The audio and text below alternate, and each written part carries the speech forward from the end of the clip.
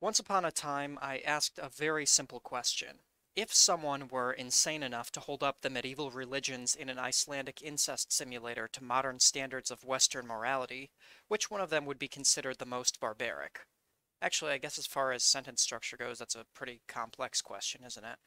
Regardless, I discovered the answer to my question, but the responses I received to that video were mixed to say the least. For every person that enjoyed the framework I set up, there was another who thought me cringe. Soy even. A fedora tipper, if you will. And at first I laughed these people off as modern-day barbarians, probably some neo-pagan Norse or perhaps neo-Aztec who were irate that I was bad-mouthing their ideological ancestors. But then I realized that they were right. So when it came time to create my absolutely 100% objective and definitive review of the relative moral values of 1200-year-old religions, as represented in the updated and modernized sequel to the aforementioned Finnish harem visual novel, I decided to flip my standards of moral relativism on their heads. This is not a video about which CK3 religion is the most barbaric. This is a video about which CK3 religion is the most based. And while I tried to make it clear in the description of the CK2 video that I was just having a bit of fun, I've decided to stop lying about that as well. This video is not a joke. It is completely serious and fully representative of my most deeply held beliefs. Professing my admiration for the millennia-old heresies contained within this video is not an absurd fantasy and is certainly not as ridiculous as the concept of holding up ancient systems of belief to the social standards that the Western world has decided to settle on as of Anno Domini 2022.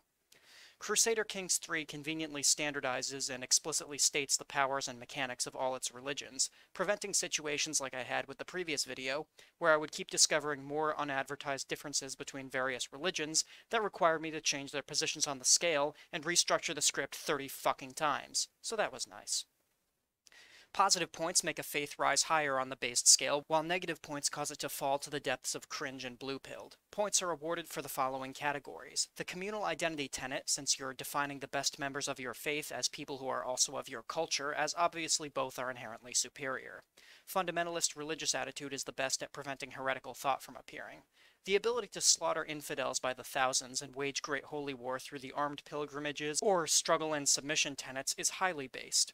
The consorts and concubines marriage doctrine is clearly the most based of the available three, because in addition to allowing you 4 sexual partners while denying 3/4 of them any legal rights, it is also the only way to fuck someone against their will. Genghis Khan, who registers higher than almost any historical figure on the based scale, was a major proponent of this doctrine and will be following in his footsteps for this points system. But why stop with exploiting women who have no relation to you? Why not expand the scope of the traditional family values you love so much, and add some based points for both unrestricted marriage to marry anyone you want, regardless of how close they are to you in blood, and divine marriage to actively encourage the same practice? In traditional belief systems, having a daughter is the ultimate cuckoldry. Your precious little girl can never be stolen away and ravaged by another man if you are that man. And finally, violence and bloodshed is the most based activity you can partake in. Everyone does it anyway, so making it a part of your religious beliefs is simply an acceptance of the natural order of the world and the inherent nature of man. 3 based points for being allowed to raid, 4 for the warmonger tenet, which actively punishes you for not being constantly out spilling blood, and 5 points for either the human sacrifice or gruesome festivals tenets, making the rivers and lands of the old world run red in times of peace as well as war for the glory of your gods. On the opposite side of the spectrum, there are of course certain practices that drive a faith away from being based. The always allowed divorce doctrine throws the sanctity of marriage in the garbage and must be punished. The sanctity of nature tenet places undue importance on preserving the natural world, which obviously exists only for you to dominate if you have the strength to do so. If all those trees didn't want to be cut down, they would fight back instead of just sitting there and taking it. The adaptive tenet is a disgusting admission of the weakness of one's own faith, that you need to make concessions to heretics and infidels to preserve your own safety, instead of brutally cracking down on them until they break beneath your iron fist. Assigning your clerics to focus on alms and pacification by doctrine is similarly asinine. Investing in the dregs of society and weakening their ability to pull themselves up by the bootstraps through condescending charity instead of galvanizing them to war or demanding loyalty. Within certain otherwise strong faiths, there is a cringeworthy admission of legitimacy to adjacent faiths through special doctrines, such as the various schools of Muslim thought and the Christian ecumenism doctrine that softens relations between faiths that would otherwise see each other as hostile. Live and let live is inherently unbased ideology for the same reasons as being adaptive, and erode the legitimacy of any faith that participates in such a limp-wristed alliance. The concept of laws of adultery being doctrinally equal across both genders is anti-red pill to the highest degree. Ever hear the parable of the lock and the key? I don't think I need to say any more than that. If any faith puts equal levels of importance on men spreading their wild oats as nature intended and vile harpies whoring themselves out to any geriatric mayor who took the seduction focus, that faith damages their own reputation. Accepted same-sex relations is cringe for self-evident reasons. It's the Middle Ages, and you're not even going to take advantage of the last time in history it was socially acceptable to dab on the gays? Unbased. Not having a head of faith sucks. How are you even supposed to know what the right thing to do is without a guy in a fancy hat telling you what God wants? Pluralist religious attitude concedes that you may not be correct about absolutely everything, and is therefore unbased. Equal clerical gender, unbased. Equal view on gender for rulership, unbased, unbased, and unbased. Not being able to marry any of your close kin, blue-pilled, show me one piece of evidence that impregnating your cousin repeatedly over multiple generations could ever lead to anything bad, I'll wait. Pastoral isolation is a tenet for subhuman Irish and Balkan centrists who think they can avoid their responsibilities by whining about just wanting to be left alone. How did that work out when the English or the Ottomans came knocking at your doors, huh? All the syncretism tenets damage the base of any religion that accepts them. Gnosticism is weird and accepting and wants me to give away land instead of holding it for myself, so I hate it. And for the bluest of the blue-pilled, both of the tenets that espouse pacifism, prevent you from raiding, and take away more of the precious CBs you need to paint the map in your favorite colored marker, are the worst offenders on this entire list. Now that our scale has been established, let's start at the bottom, with the faiths that are about as based as a house of cards. These stupid yin-yang religions that I can't pronounce do nothing right and almost everything wrong. Both of them are pacifistic, obsessed with equality, pluralistic, have no head of faith, and give out money to the poor. They're barely even real religions. They don't believe in anything aside from being the best person you can be, man, and becoming immortal through doing Tai Chi and snorting powdered dragon bones. Catharism brings early and embarrassing representation for the noble Christian religion. They literally misread the Bible and think Satan created the world instead of God, and because of that they decided to be obnoxious contrarian pacifists and decide they can exist without gender or religious hierarchy. It was only a matter of time before that tree-sitting, reincarnating, quote-unquote enlightened soy-cuck Buddha stuck his nose into this discussion, and the Theravada and Mahayana branches of Buddhism are the worst offenders of his religion. Theravada believes enlightenment comes individually, Mahayana believes it's shared across all living beings, both of them squawk endlessly about doing no harm and accepting other people. Kuramism is what happens when you take all the fun parts out of Zoroastrianism and replace it with limp-dick pacifism, hard-dick sodomy, and constant hand-wringing about whether your beliefs are actually right or not. Why have a religion in the first place if you're going to be so indecisive? Back to the unfortunate dregs of Christianity, Bogomalism is next up in being only slightly more based than the previous religions. But that's not saying much. We're still in the realm of pacifism, accepting other religions as being equally righteous, and gender equality. At the very least, Bogomalism is the first faith discussed so far to gain some positive points, by affirming that it is criminal for women to be adulterous, but for men it's only embarrassing. The Nangchos and Vajrayana branches of Buddhism, as well as Yapanaya Jainism, share the next category. The two Buddhist branches take a hit to their scores by having equal gender law, which even Theravada and Mahayana were sane enough to reject, but they end up above their contemporaries by allowing the ownership and forceful claiming of concubines. Yapanaya has many cringe characteristics, but manages to land in this category due to being righteous in its beliefs instead of pluralistic, and only allowing men to be priests. Yapanaya is also the only faith in the game that you can look up characters for at the beginning of a playthrough and get to see tits. This doesn't affect the score at all, I just think it's epic. The other two branches of Jainism land right above their brother, with the only meaningful difference being that their societies are male-dominated instead of equal. We're still in heavy negative points territory, but I'll give credit where it's due, even to people who are so grossly pacifistic that they won't even accidentally eat spiders in their sleep. Hinduism was one of the top performers on the based scale in the CK2 video, so it's unfortunate to see how far it's fallen in this game. Kalikula and Srikula Shaktism are the worst of the bunch, both having equal gender law, pluralist views on other religions, no head of faith, always allowed divorce, acceptance of same-sex relationships, equal clerical genders, and a taboo against the objectively most true form of all love, the love between an overweight 50-year-old uncle and his teenage niece. Cainitism is basically Christian accelerationism. The way to salvation is to experience absolutely everything that it's possible to experience, including all the uncomfortable and terrible things. Normally, this is done over multiple lifetimes through the passage of the soul from body to body, but by experiencing everything in a single lifetime, you can save your eternal soul much more quickly. You'd think this would make it a do whatever you want kind of faith, but in-game mechanics it unfortunately still restricts all kinds of fun behaviors, and its espousal of freedom and universal experience only extends to sodomy, women's suffrage, and letting other people believe in a different god. Our first big tie comes in this category, bringing together two more dualist faiths in Priscillianism and Scythianism, and all of the remaining Hindu faiths, Shaivism, Vaishnavism, Krishnaism, Smartism, and Advaita Vedanta. Priscillianism and Scythianism are both cringe pluralist gnostics who can't decide whether boys or girls are better at reading the dualist Bible. Hindus all have the same mechanics, with rules about head of faith, divorce, and homosexuality that are less restrictive than some modern Western nations, and they don't allow cousins to get married. The Cristiani are up next, proving once and for all that the Bosnians can't do anything right. On the border of the Catholic and Orthodox world, they chose to sit on a mountain and not pick either side, and everyone threw up their hands and legitimized that decision by including them in the ecumenism boat. Next is an eclectic three-way tie between Druze, Manichaeanism, and Ari Buddhism. Since we're starting to see the Muslim faiths, I should mention some commonalities across them. Most of them tend to have the struggle and submission doctrine, which, among other effects, allows you to call a jihad. After some research, I found that this word translates to jihad, an English term meaning crusade. Who says video games can't teach you anything? Big-ass holy wars to prove that your religion is right and that you should own land because your religion is right is obviously very based. However, most of the Muslim faiths also throw this goodwill out the window through a combination of having their priests spend all their time giving money to poor people, and the faiths of the Sunni, Shia, and Mu'akkima schools making concessions within themselves to agree to disagree. I'll admit that my understanding of the actual differences between two different Shia faiths is tenuous, but as far as I can tell, this means that any Muslim faith agreeing to such an alliance is debasing their own legitimacy, just as the Christians do with ecumenism. Druze is weird Lebanese Gnostic Islam named after a mountain, Manichaeanism is Persian paganist Christian Islam, and the only dualist faith you'll actually see in a normal game of CK3, and Ari is for people who want to be monks but also want to drink and screw in the woods. It's the most based you can get as a Buddhist, which is still not very based, but they're trying. Two forms of Christianity, Insular and Lollardy, share the next step up on the ladder. Similar to the Cristiani, Insular Christians are isolationist potato eaters who claim they just want to farm for God's sake and don't want to listen to the Pope.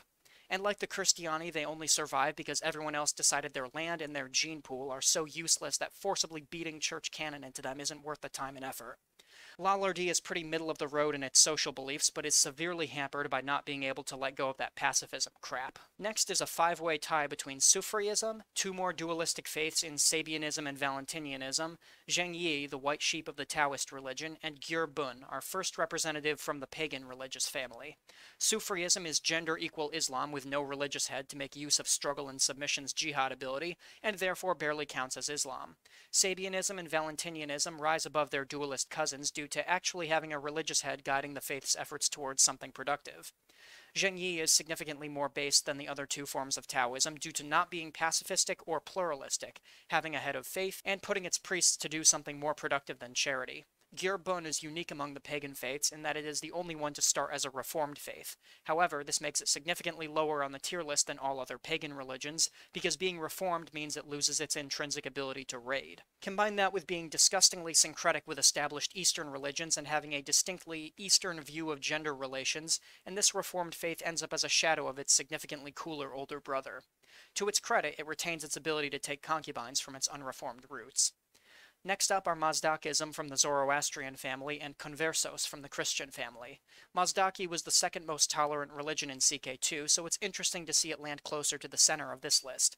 Not much to it here, it's Zoroastrianism with equal job opportunities across gender lines, and pluralism, and notably lacking in funny incest memes. Conversos are a population of Iberian Jews forcibly converted to Catholicism, who were then watched very closely by a certain Inquisition to make sure they stayed Catholic. Well, clearly they aren't Catholic, they're Conversos, so that Inquisition didn't do a very good job, did they? The Conversos hold on to a degree of their heritage through the admirable communal identity tenet that ties their ethnic culture strongly to their religious beliefs at the expense of outsiders. But due to their own confusion of identity after being forced to believe in Jesus, they end up being just too tolerant of other people for their own good. They also have communion as a tenet, which is a complete waste because they have no head of faith to request funds or excommunications from, so it has practically no effect. Moving on upward, we begin to get into the meat of the Muslim faiths with Mu'alladism and Karmatianism. The first is Iberian Islam, as the armies of the Crescent crossed into the peninsula and began encouraging locals to convert, in exchange for a little bit of human rights as a snack.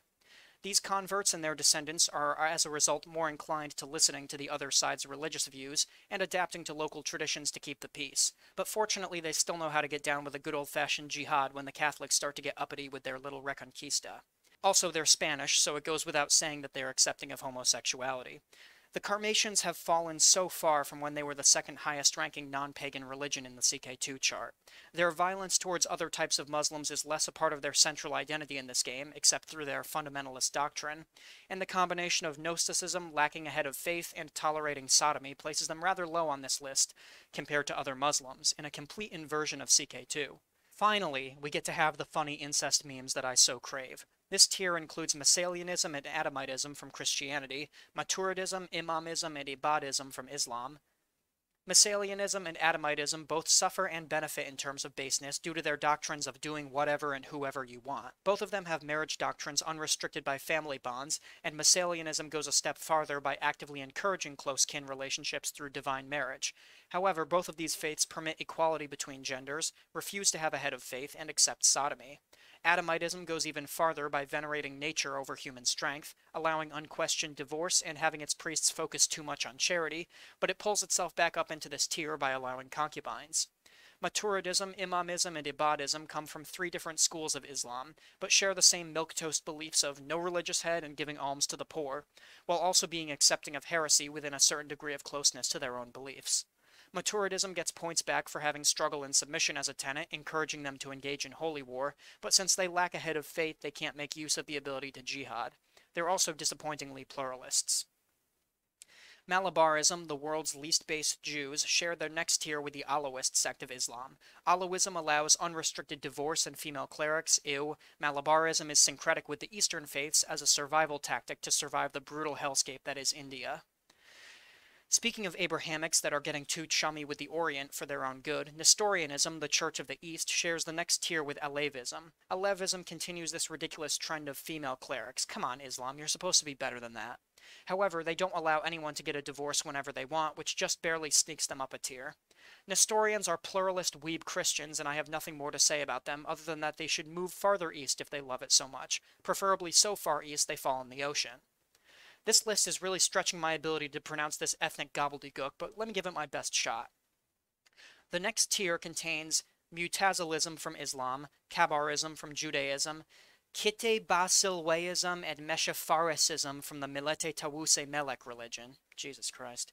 Mutazilites backslide from the previous tier by allowing divorce anytime, anywhere, and not wanting a head of faith, but improves on the last couple forms of Islam by only allowing male clerics and accepting the struggle and submission, though again, they waste the ability to jihad due to lacking a head of faith. Kabarites are the only Jews that don't have the communal identity tenet, which puts them lower than the rest of their kin. The other two worship like a peacock god or something, so that's kinda cool. They're syncretic with Islam and allow free divorce. The next tier up contains the remaining Jewish faiths, Mandaism from the dualistic religion, Yazidism from the peacock religion, and the second pagan faith so far, Orisa. Hymenot, Karaism, Rabbinism, and Samaritanism all have the communal identity tenet to epically exclude ethnic outsiders from their faith, which is based, but are pluralist and have no obstacles to divorce. Mandaism is by far the most based of all the dualistic faiths, and similarly uses communal identity, and even has the benefit of being zealously fundamentalist and intolerant to heretics, but is unfortunately dragged down by still following material world-hating Gnostic beliefs and allowing women to preach. Yazidism is the best faith in the peacock religion due to having communal identity as a tenet, but is otherwise very similar. Orisa is the least based of the unreformed pagan faiths. While it gets a lot of points for being able to raid and keep concubines, it does almost everything else wrong. Equal gender for both secular and religious positions, no head of faith, which is an unfortunate effect of almost all pagans, pluralism, free divorces, tolerance for sodomites, and focusing its priests on alms rather than something useful. Next, we have Coptic and Waldensianism from Christianity, Ikhtilafism and Quranism from Islam, and Kermazdism and Arawardic from Zoroastrianism. Coptics are East African Christians, and they would like it to stay in that region of the world. Communal identity keeps their communities united against outsiders, but unfortunately a policy of pluralism in the face of Islam makes them weaker. While Denzians are just boring, all I can say about them is they're pluralist, but they keep the proud CK3 Christian tradition of male adultery being shunned, while female adultery is criminal, as it should be. All the Muslim religions I've covered are starting to blend together at this point. These two both have no head of faith, and like most Muslim faiths, they use their priests to distribute charity. However, this one gets points back for having struggle and submission, even though it can't make use of the jihad. Rather than the holiness of struggle, Quranism instead has a doctrine of religious fundamentalism. Khurmazdism and Arawardic are religiously adaptive, pluralist, and let women preach. Pretty bad, but they do allow concubines. For the first time in a while, a faith has a tier all to itself. The Akam pagan faith stands alone. Like all unreformed pagans, Akam can raid, but has no head of faith, but unfortunately it's pluralist and has women priests. At this point we've reached a fulcrum between based and cringe, perfectly balanced but nowhere near as good as we can get. Orthodox Christianity shares this tier with 5 branches of Islam, those being Asharism, Ismailism, Zaydism, Nizarism, and Najdatism, and finally 2 African pagan faiths, Siguism and Wakhism. Orthodoxy's good Christian inequality of adultery is balanced out by its ecumenist acceptance of other Christian faiths. All 5 Muslim branches have struggle and submission, which are cancelled out by their acceptance of other faiths within their respective schools, and the damn alms and pacification doctrine that the Muslims just can't get away from. Siguism only gets based points from being able to raid and pillage, but it's pluralist and adaptive to other faiths, is a tree-hugging hippie religion, and like all unreformed pagan faiths, it lacks a head of faith and therefore no one to oversee divorce proceedings. Wakhism removes adaptive but adds women priests and pulls itself back up into this tier by tying its religion to the culture of its followers with communal identity. Also, neither of them allow concubines, which makes them less based than the vast majority of pagan faiths. As we pass into the tiers of positive points, we finish up most of the remaining Christian faiths with apostolic, iconoclasm, and Paulicianism sharing this tier with the pagan Donyi Poloism. Apostolic is an ecumenist church because it isn't strong enough to stand on its own, apparently, but it's exclusively communal enough to balance that out. Paulicianism has Gnostic trappings but is fundamentalist and fiery. Iconoclasm has literally no factors in it that give or take away any points on my scale, except for female adultery being worse than male. Donyi Poloism is Northeast Indian paganism. They believe in the sanctity of nature and gender equality, so thank God nobody's ever heard of them. Yumaism shares the next tier with Rug Sene and Zunism. Yumaism is the lesser of 2 native pagan beliefs from the Himalaya. They're pretty typical as far as pagans go, but they lose out on points for being syncretic with organized Eastern faiths and gender equality.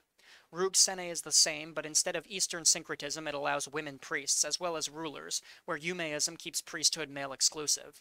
Zunism is another mountain-based Eastern syncretic pagan religion, but from Afghanistan instead of Nepal. In contrast to Yumaism, it has gender equality in priesthood, but not in secular rulership. That's it, otherwise they're identical in my tier list's categories. Catholicism made it pretty far up the base tree, but it's finally found its resting place. Armed pilgrims, in combination with a head of faith, allows the glory of the Crusades to spread their faith far and wide. They share a tier with 2 strange bedfellows, Gyomarthianism from the Zoroastrian religion, and this pagan faith I'm not even going to try to pronounce. Gyomarthianism has concubinage, but not close-kin concubinage, unfortunately, and women priests. This faith is a Chinese pagan faith with communal identity, but also pluralism, sanctity of nature, and gender equality. It's otherwise similar to most pagan faiths, raiding in concubines, no head of faith, free divorce, women priests, hey Macarena. Hellenism, the noble pantheon of the Imperium Romanum, squeaks out ahead of the previous tier by lacking the sanctity of nature tenet. While it does not consider the genders equal for anything other than priesthood, it does accept same-sex relations, an unfortunate legacy of the ancient Greekoids. It's pluralist in its beliefs, but communal in its identity, and unfortunately has no Pontifex Maximus to lead the faith without reform. Ugh, what could have been. And since I did it last time, I'll include a tier for generic paganism, which is actually slightly more possible to play without cheating in this game. It defines the general pagan traits as being raiding and concubinage for positives, but pluralism, no head of faith, equal cleric gender, free divorces, and plant worship for the negative. The final big multi-way tie of the tier list falls in this field, a 4-way pagan dust-up between Kiratism, Bori, Kushitism, and Tautosism. Kiratism stands above the other Himalayan pagan faith by being male-dominated. Bori is an African religion, and the only faith in the game that has the doctrine of only female priests. They're also into gender equality for rulers, pluralism, and being gay, but they gain some points back by virtue of being one of the only unreformed pagans to have a head of faith. It's lucky that raiding and concubines give so many points on the scale. Cushitism is the old faith of Egypt kept alive by pagans who live nowhere near Egypt, and has all the same pitfalls as Bori. Taltusism brings us up to Hungary and replaces homosexual tolerance with pluralism to end up in the same category. Continuing up north in Europe, Slovianska Pravda is the paganism of the ancient Slavs, who differ from the majority of pagans in that they unfortunately do not have concubines. This keeps them from below the heights of true baseness, but they hold on to this relatively high tier by having communal identity and fundamentalist doctrine towards other faiths. Sedism and Vitalism, two pagan faiths from two different corners of the Old World, share the next spot up. Sedism is a male-dominated version of Donyi Poloism, giving it a solid 2-point lead on its cucked cousin. Kuxin? Vitalism is Baltic paganism, differentiated from generic paganism only due to being righteous instead of pluralist.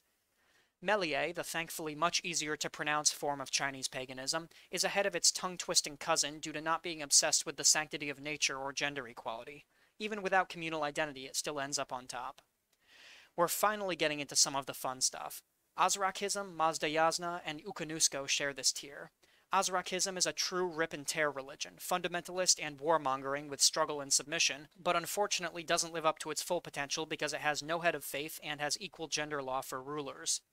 Mazdayazna is the Zoroastrianism I remember from CK2. It's got unrestricted and divine marriage to encourage funny incest screenshots, and concubinage so you can milk each branch of your family tree for as many incest babies as they're worth, before tossing them aside like the dried-up husks they are. Ukanusko is Finnish Baltic paganism. It trades Slavic fundamentalism for concubinage and comes out ahead as a result.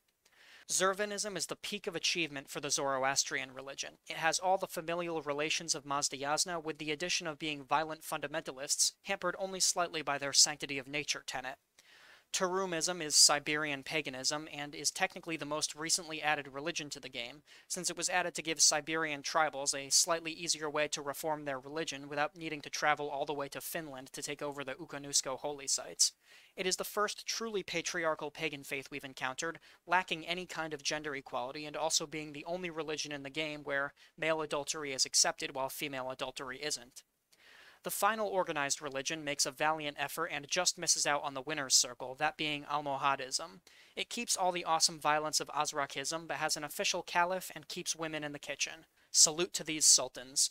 The bronze-based medal is shared by Kjarwe Bun in a huge upset from its organized and lib-cucked Gyr Bun cousin, and Tengriism, religion of the horse lords. On the surface, Kjarwe has a lot of issues: pluralism, gender equality, tolerated sodomy. However, the standard unreformed pagan loadout of raiding and concubines is heavily supplemented by the human sacrifice tenet and having a head of faith. Tengriism gets its cred from being a warmonger faith rather than a human sacrificing one, only allowing women priests and not rulers, and not accepting same-sex relations. And now we're down to the final two: Asatru from North Europe and Badaism from West Africa. With no ahistorical Aztecs in the game to take the top spot, who will it be?